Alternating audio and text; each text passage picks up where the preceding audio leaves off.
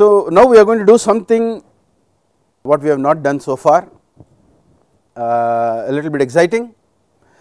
We are actually going to open up the motor and see what really is happening inside it. And when we talk of a motor, we are actually talking of only two things of interest primarily. The reason we are interested in a motor is it delivers torque, it delivers speed. So, the first thing we will look at is torque and how this torque is produced. What makes the motor produce the torque and how can we make it deliver the torque that we want. These are the questions we will explore in this chapter. I will take you through it step by step. It can get a little complicated at some points. So, please be attentive to this. The first thing we will look at is what causes a wire to experience force, because it is the first simple illustration of how electrical gets converted into something mechanical. I am passing current through a wire, as a result of which it experiences a force. So, electrical to mechanical conversion, the simplest example is force on a wire. We start with that. There is a wire which is carrying a current I, and perpendicular to it is a magnetic field. The field strength is denoted by B.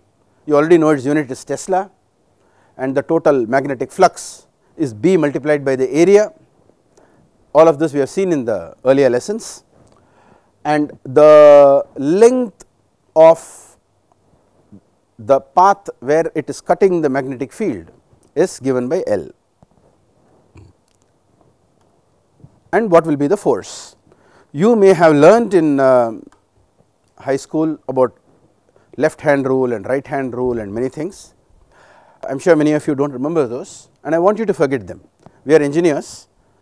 Here and in future everywhere we will use consistently what is called vector notation, and vector notation is actually very simple. If I am looking at a piece of paper, east is x axis, north is y axis, and upwards out of the paper is the z axis. Very simple convention, and once we use that, we avoid a lot of confusion. So, you can see in this diagram that B is along the x axis and the unit vector in that direction is denoted by I. The current is in the y axis and the force is given by I cross B multiplied by L. So, if I were to ignore all this left hand, right hand and all these rules and just do vector multiplication, the I vector is I times j and the B vector is B times I. So, I cross B will be having a vector representation of j cross I, which is negative k. Its magnitude of course will be B into I into L. So, the magnitude of force is B I L and it is in the negative k direction, which is downwards. So, this is very simple non confusing way, and we will use vector notation everywhere. We are not going to use all this different fingers pointing in different directions. Now, we literally add a twist to the tail by twisting the wire and make it into a loop. Now, what is happening is that this wire is having current flowing in the upward direction and this wire is having current flowing in the downward direction. Nothing has changed between the two wires except the direction. So, one will experience a force in this direction, the other will experience a force in the opposite direction, but the forces are equal in magnitude. So, there is no net force. This loop is not going to travel away, but it will rotate because the two forces are not acting on the same line, and that is the birth of torque. This is how torque gets produced in a motor. So, if I were to represent this view from the top, there is this wire on the left hand side that you see here, where the current is flowing upwards. Upward flowing is denoted by a dot inside a circle, and here the current is flowing downwards, which is denoted by a cross. If I apply the vector rule, I cross B, then I will find that the force here is in this direction, here the force is in this direction, and so the torque is in the clockwise direction. Now, the magnitude of the torque is force multiplied by the distance separating them, and as you can see that distance is W sin delta. Delta is normally called the torque angle, and the complement of that angle, which is very important, we will later on see why it is important, is called theta, and I can also say that the torque is equal to F into W into cos theta. Both are mathematically equivalent. So, the magnitude of the torque is this, and BIL into W, which is the width.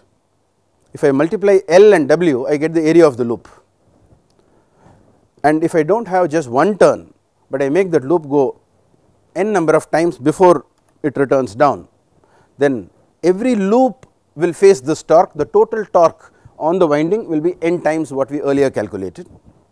This is when there are n number of turns, and B into A, as you already know, is the flux, and the flux multiplied by n is the flux linkage denoted by xi.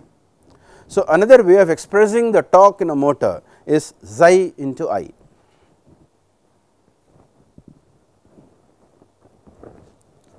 Xi is BAN,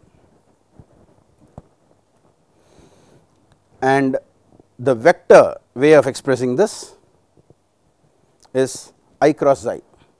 The force was expressed as I cross B, and the torque is I cross xi.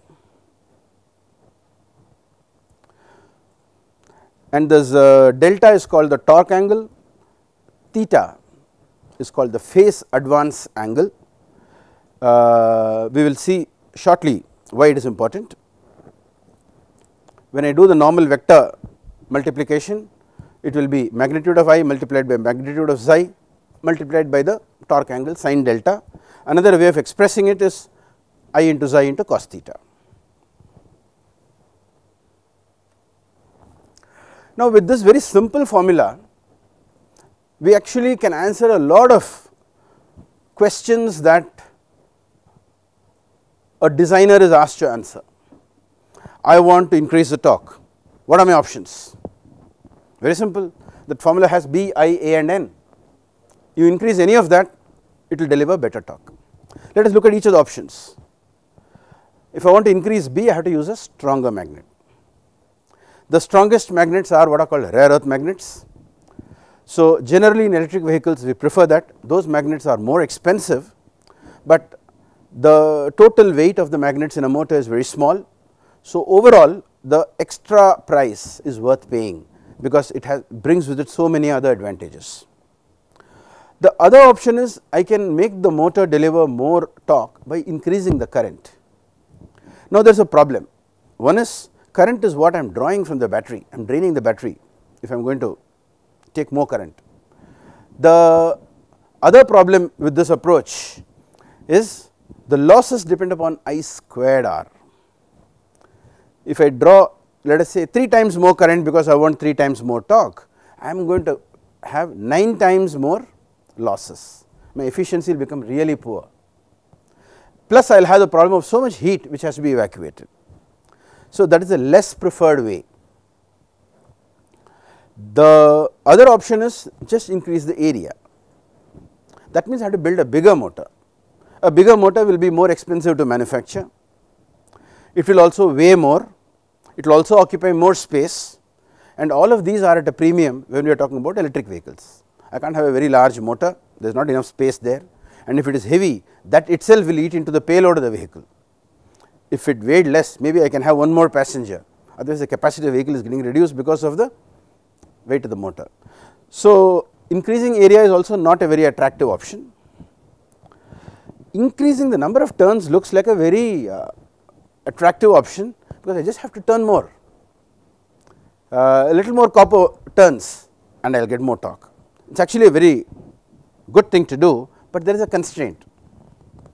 The constraint is that there is only so much space inside. I put 2 turns, 3 turns, 4 turns, at some point I am going to run out of space, I can't put any more turns. So, what can I do in this situation if I want to increase the turns? I can use a thinner wire. So, within the same space I can pack in more number of turns. The drawback of that is that when I use a thinner wire, its resistance is going to be more. So, again I will have the problem that I will have more resistance, therefore more losses. So, there is a limitation, but all of these are options that I can play with to optimize the overall design. But finally, when it comes to torque, there are no other options. The magnet can be as strong as possible. The strongest magnets are the rare earth magnets. Once I have selected that, that is no longer an option, I can't do anything more than that. And then the rest of the design is all around how much current, how much area, and how much number of turns. So, this is the option that we have to optimize. So, really this is all there is to designing a motor for torque, very simple.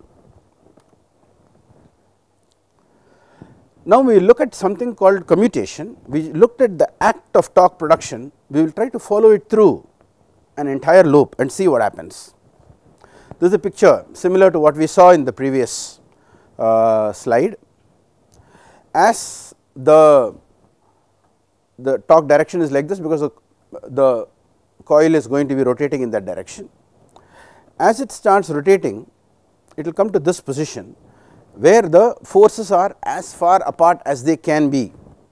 So, this is the position where I will get maximum torque. The maximum torque is produced when the torque angle delta is 90 degrees, because xi into I into sin delta is maximum when delta is 90 degrees, and that is when the current vector which I showed you in the previous diagram is actually perpendicular to the coil. That means theta is 0. I can quickly take you back to that. Yeah, when delta is at 90 degrees, theta is 0, current is perpendicular to the direction of the magnetic field, that is when I get maximum torque. Now, the magnitude of that torque is BILW, which is a maximum torque for one turn of the loop. The term N has been ignored in this drawing. What will happen further? Another quarter turn, 90 more degrees, and delta becomes 0. So, sin of delta is also 0. The forces are aligned in the same line in opposite direction, and I have 0 torque. But in reaching this position, already the coil has acquired a certain speed, so it will overshoot. Although there is no further torque available, it is going to overshoot, and when it overshoots, it is even worse. Now, the forces are trying to bring it back, they are not allowing it to move forward, you are having a negative torque. So, this is terrible, because all that I have built is not a motor, but something which will just go like this to and fro, and finally it will stop, and when it stops, it will be always in this position. So, this is not a good motor to build. How can we overcome this? So, normally what is done is, when I reach this position, I will quickly flip the direction of the current. This dot will become a cross, and the cross will become a dot. If I do that, what I am doing is I am reversing the direction of the force. The force, instead of being in that direction, will be here, and this force will be like this. So, the positive torque will continue to get maintained because of reversal of the current. This reversal of current is called commutation, and in the kind of motor that I showed you in the previous slide, again let me refer back to the picture. Yeah, this kind of motor is called a PMDC motor. The magnets are static and the loop is rotating.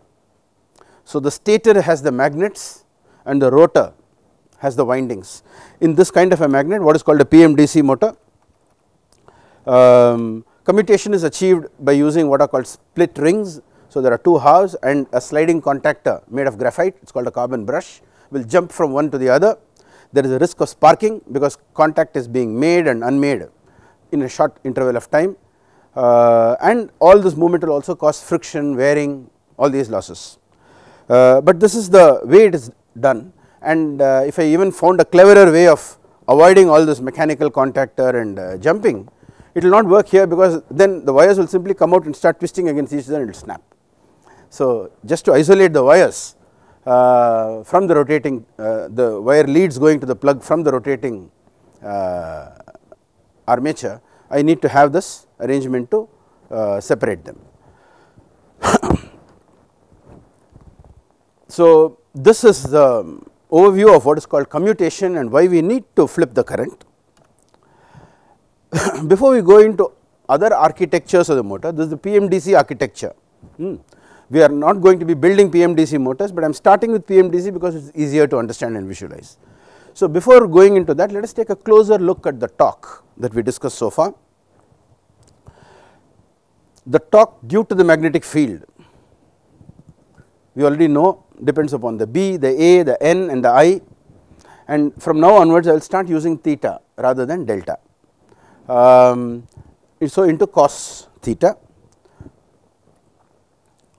The question I am asking you is, I can resolve the current in this diagram into two components, I cos theta, which is perpendicular to psi, and I sin theta, which is parallel to psi. What is parallel to psi? I am calling that as the direct component, because it is directly aligned with the magnetic field, and what is perpendicular to psi is called normally the quadrature component. And I want you to tell me which of the two components is resulting in magnetic torque. Which is the one? You can look at the equation at the top and tell me which is the component that is generating torque. Is it the direct component or the quadrature component?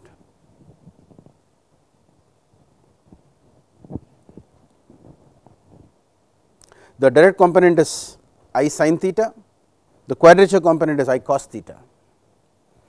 We have seen again and again that the perpendicular component, even in the previous slide, is where we get the torque. So, the simplest way of representing the torque due to the magnet in the motor is psi into IQ. This is a very important relationship, please remember it, we will keep using it again and again many times in all the subsequent slides, and this is the magnetic torque. By magnetic torque I mean the torque created by the magnet.